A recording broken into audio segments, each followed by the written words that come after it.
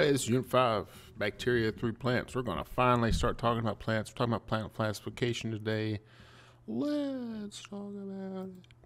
All right, so what is a plant? A plant is a multicellular photosynthetic autotroph that has cell walls made out of cellulose. Very specific definition. There's some plants in that picture. Multicellular photosynthetic autotroph that have cell walls made out of cellulose. What do plants need? There's a big plant right there. Big plant. Plants need 5 things. You can see that this plant has some of those things, but you can't see all of it. Let's look at this picture. Plants need 5 things. They need water. Why do they need water? Remember, water supplies a steady stream of electrons so that photosynthesis happens. Also, there's a lot of cellular functions that we haven't really talked about yet in this class, but that's okay. Light, obviously necessary for photosynthesis. Air, because it contains CO2, but not just the CO2, oxygen, other parts of the air that the plant needs as well. Needs space to grow, and so it needs space. Plant can't grow unless it has just a place to grow, and some plants require a different amount of space than others. Look back at this plant. This plant required a lot of space. It made its own space. And nutrients, where does it get those? From the soil. So plants generally need soil to grow. Not always. There are some exceptions to that, but they still need those nutrients, right, to make things like DNA, proteins, and other.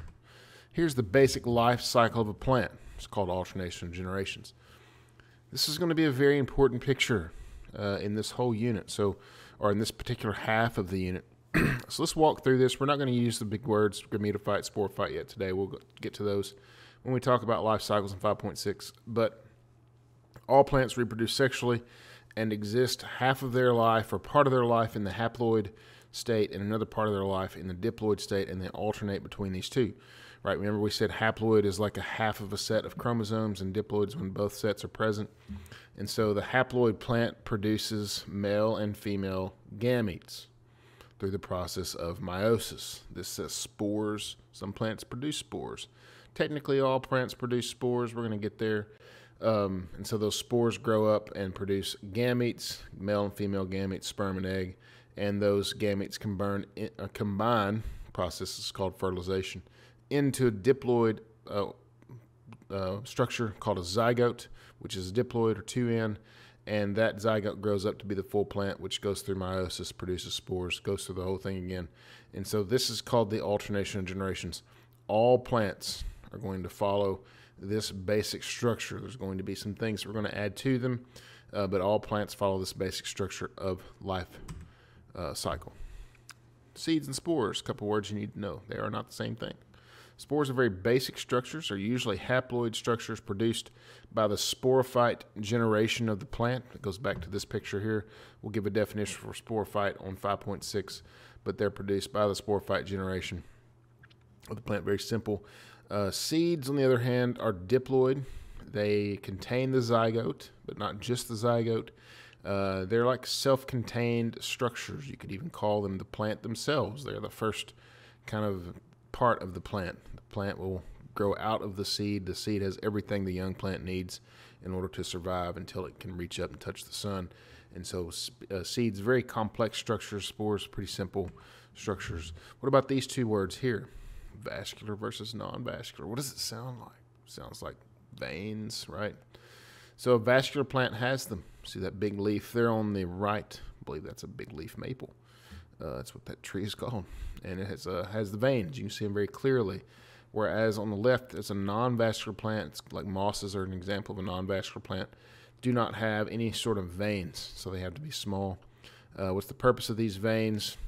Distribute nutrients, distribute water throughout the plant, things that the plant needs. So we're going to look at 4 different classifications of plants that we're going to go over in this class. And as far as today is concerned, I'm going to give you basic definitions of these plants and give you maybe a couple of examples of them as well. Bryophytes, these are mosses, and these are seedless, non-vascular plants that are able to grow little or no soil, and they have to inhabit moist environments. So seedless non-vascular plants able to grow little or no soil have to have a moist environment in order to reproduce. Mosses are a great example. There's these other things called liverworts and hornworts. No idea what those things are. Ferns. Lots of ferns in that picture. Lots of ferns in that forest. And so what is a fern? Well, it's a seedless vascular plant. So we still don't have seeds yet, but we have vascular systems, strong roots. They need soil in order to grow, cannot grow without soil. There's some other examples of this group, but we're just going to call them ferns. So notice this is like a specific scientific word.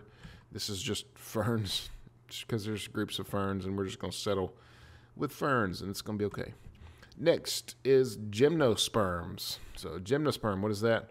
These are like conifers, like Christmas trees, evergreen trees. I said Christmas trees like it's a type of tree.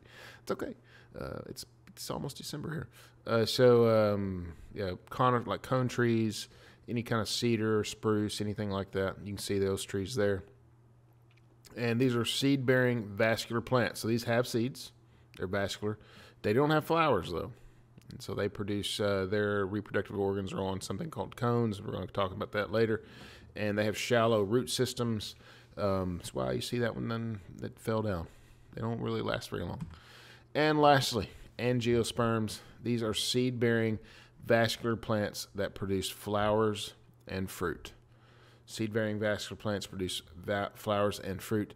If you think of a plant, it is probably an angiosperm. These are the most widely distributed, most successful plants in the world. As far as when I say successful, evolutionary successful, meaning they have spread over the world and taken over any and every single spot, pretty much, that there are plants. Not every place has plants, but you get the idea. And so angiosperms, very successful group of organisms. Flowers, fruit are the main ideas there. Some types of angiosperms. Well, these are a couple words we need to know. Monocot, dicot. Look at the prefix. Mono means one, dicot means two. And so what do we need to know? So monocots have a single cotyledon leaf. What does that mean? So like the barley that we grow for our experiment, they're monocots. A single leaf will come up out of the ground, right? And that is called the cotyledon leaf. It's what the seed is partially made out of. And so that's one of the things. They have parallel veins like grass, right? Or you can see the picture there, parallel veins. They have fibrous roots, like an example would be like grass. You can see down here, fibrous roots. There's my cursor. See the fibrous roots down here. And what about a dicot? Everything's the opposite kind of. Dicot, two cotyledon leaves. So when they come up, they'll have like the two leaves come out of the ground. And so they have branched veins in their leaves. And they have a taproot system, which is one single root that goes way down and lots of little roots that go off of that. And then annuals and perennials. These are words you've probably heard before. Not famous. They're like gardening, What does an annual sound like? Sounds like year, right? And so that's when a plant goes through its entire life cycle in a single growing season, and the only thing left at the end of that is seeds. The seed grows up, becomes a new plant. And so think of these plants that just last one growing season and they die, and the only thing left is a seed, evidence that they lived. A perennial. A perennial is a plant that keeps coming back every year. You ever heard the term like perennial champions or something like that? It means they're champions all the time. Their root systems at least stay intact. They could be more than that, like a tree, for instance. The tree's outside right now. It's end of November. They are dormant. They're perennials. Those trees will probably come back in the spring unless they die over winter. But they're called perennials because they will go through multiple growing seasons in their life as opposed to an annual, which just goes through a single growing season.